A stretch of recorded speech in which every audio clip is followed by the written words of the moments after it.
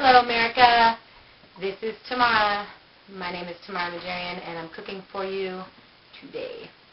Today we're going to make a sandwich and it's going to be a little fancy schmancy, but just fancy enough to impress your friends. I promise it's going to be really easy. So let's list off the ingredients. First we have not a baguette, but a batard. A batard is like a baguette, but it's shorter and wider. So I think it makes for a great sandwich.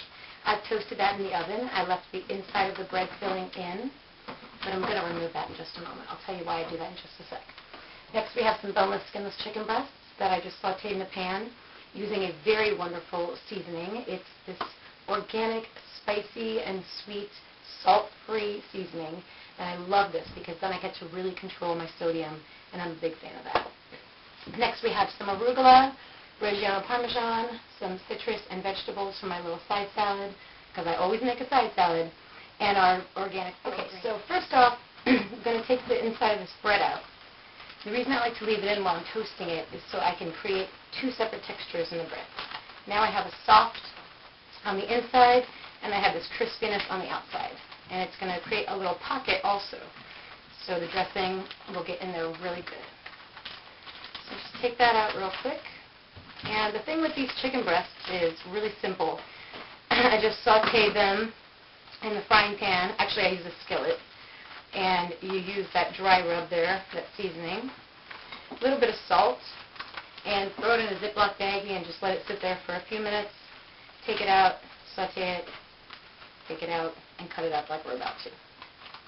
Okay, so that's all done. Just going to set that aside. Let's get this chicken breast. Oh, let me not forget to tell you, I took some of this Reggiano Parmesan and I shaved it on top of these breasts so they're nice and just a little gooey on top. I'm going to cut these at a bias, which is at an angle, and get a few slices out of each breast. Now, I personally like to cook mine on the stovetop real quick. Of course, you can use roasted chicken for this or whatever. But the Parmesan goes really well with this arugula. And it's just delicious. So, let's talk about this spread that I made. It's really simple. It's just mayonnaise and mustard mixed together. And a little splash of balsamic vinegar. Now, I've put some of that on top of this chicken breast also when I was sautéing it. I didn't add it to the Ziploc baggie. I just put it on top of the chicken as it was cooking. Okay, so that's done. I'm going to set that aside. Now, let's take this bread back. We're almost done here, you guys.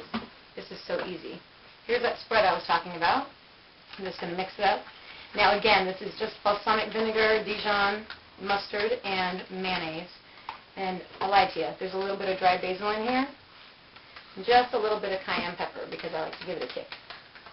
So important to get both sides of the bread dressed. Don't ever just do one side. A big secret about sandwiches is the way you stack them and the way you layer them. I promise. You can take the same ingredients and make a sandwich, just arrange items differently, and I promise you one's going to taste better and different. Okay, so let's just spread that on there. Now, let's throw that away. First goes on the chicken. We're going to put it on the bottom side. Okay. And this chicken's still a little warm, which is great because then when I put that arugula on top, it's going to get nice and just a little wilty. Okay. Another trick is how you stack your meat. You should always stack it. If it's slices like this, you should stack it in layers like so. Make it easy to eat, not just pretty to look at, but also easy to eat. So I think stacking it like this is great. Kind of like each bite gets a piece of chicken. Okay, and then we'll just have a little pocket back here. I'm just going to shove that in there. It's going to be fantastic. Okay, so next we're going to go ahead and add this arugula. These are whole leaves of arugula. I'm just going to chop them down a little bit because, again, I like to make my sandwiches easy to eat, not just look pretty. Trying to be very practical about the actual way it's going to go inside. I'm going to put that inside the pocket of the other piece of bread. Okay, don't worry if you make a little mess. That's what dogs are for. Just kidding. Alright. Next we're going to take a little bit of the field green, just a little bit, so that there's a little balance with that pepper from the arugula. And that on top. Now, if you feel like this is a little too dry and you don't want to add more of that spread, if you're watching your calories or you just don't like it in general, you can add some citrus to it. That's what I'm going to do because I think it's just a little dry. Okay, so let's do that. Now, I'm going to remove all the stuff we don't need. Okay, I have some Reggiano Parmesan here, and I'm just going to shave a little bit extra on the top of it. Okay. So it's kind of like having a little salad on one side. And let's not forget our wonderful jalapenos. I don't think I mentioned those earlier. Pardon me. You don't have to put jalapenos on yours, but I personally like to kick it up a notch, so that's what I'm doing. Now, caramelized onions are going to go, these are red caramelized onions. I put just a little bit of balsamic vinegar on them, put my saute pan on low, covered it, and walked away for about 10-15 minutes. Then I added a little bit of salt. So normally I cut these down just a little bit, but for the purpose of this camera, I'd like to show you it in big chunks. I think it'll look better. Okay. Now, tomato's optional. I personally don't like the tomato, but I'll show you how pretty it looks with the tomato. I'm going to cut them in super thin slices. Super thin slices. These are almost translucent. Okay. Just enough, like a little sliver. There we go. Put that on the other side. Okay, and you're going to stack those separately. You don't want to overlap tomatoes because, trust me, it's never easy to eat. Okay. So let's clean that up real quick. I'm back. Alright. Now let's make a little side salad, and we're almost done. I'm just going to put that in front of you here like that, open face for a minute so you can see how beautiful it is. Now, what do I always do? If you watch my episodes, you know I always do cucumber and tomato. So here I go again.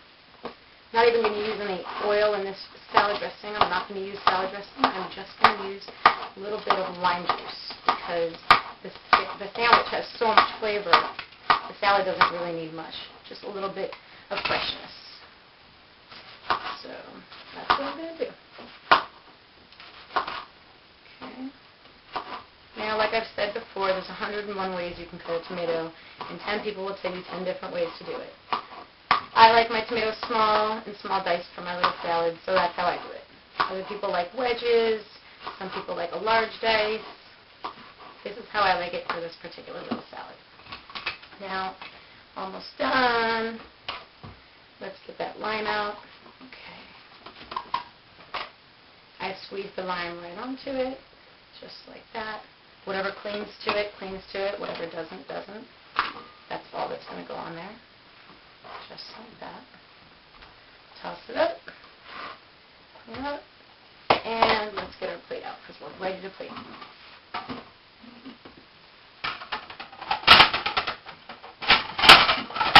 Alrighty then.